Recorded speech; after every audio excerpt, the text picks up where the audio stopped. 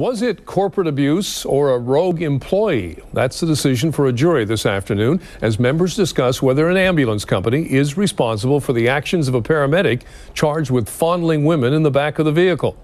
KOIN Local 6 reporter Alana Aquila was in the courtroom this morning for closing arguments, and Alana, bring us up to date.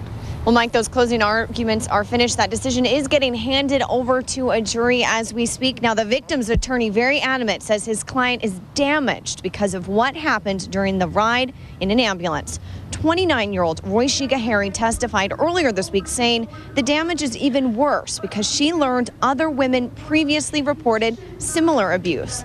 Now, both sides agree on one thing. Lanny Hazard was a sexual predator who planned abuse and hid in plain sight as a paramedic.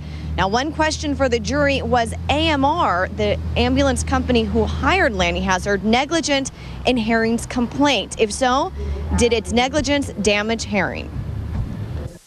For those who are willing to do what it takes to protect the company the way the people on top want it to be protected, they move up.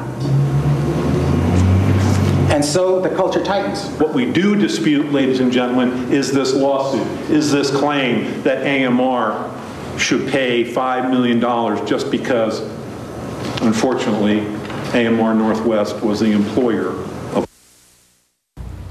But Herring's attorney says once AMR knew about possible victims, they didn't do anything to stop or prevent it from happening again.